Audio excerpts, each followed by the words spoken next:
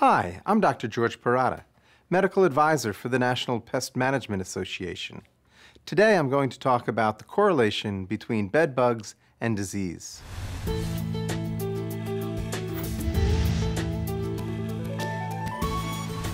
Ever since bed bugs made a resurgence in the late 1990s, people have been concerned about the potential for this pest to transmit disease to humans.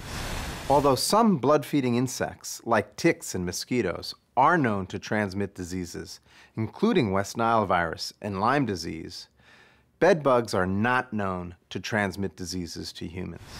However, some pathogens have been detected in and on bed bugs. These include hepatitis B and exotic organisms such as Trypanosoma cruzi, or the cause of Chagas disease, and the bacteria Wolbachia. But again, there is no indication that bed bugs can transmit these diseases to humans. Bed bugs also do not transmit MRSA, or methicillin-resistant Staphylococcus aureus.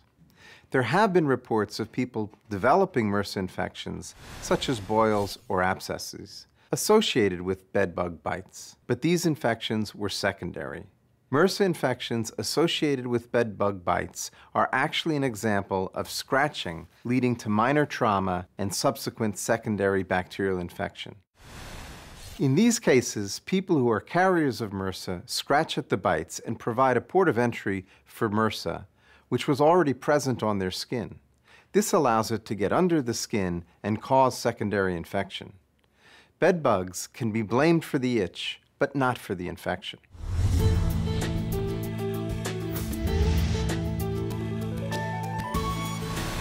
Although MRSA associated with bed bug infestations is very rare, you should still be familiar with the signs of an infection.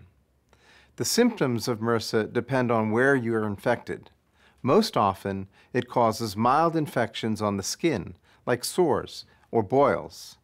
But it can also cause more serious skin infections or infect surgical wounds, the bloodstream, the lungs, or the urinary tract.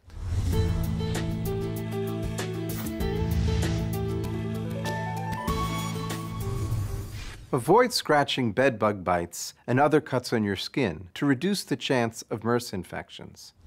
Clean bed bug bites with soap and warm water. If you suspect an infection, see your healthcare provider promptly. Your doctor will examine the affected area and, if necessary, take a culture and run a lab test to see if you have MRSA. Depending on your symptoms, your doctor may also test your blood, urine, or saliva. If you do have MRSA, treatment will depend on the type and location of the infection. If you are prescribed an antibiotic, be sure to take all of the doses, even if your infection is getting better, unless your doctor tells you otherwise. MRSA can be spread from person to person, so if other people you know or live with get the same infection, they should consult their healthcare provider. Thank you for watching this episode of Health Checks. That's all the time we have for today. For more information on bed bugs, visit PestWorld.org.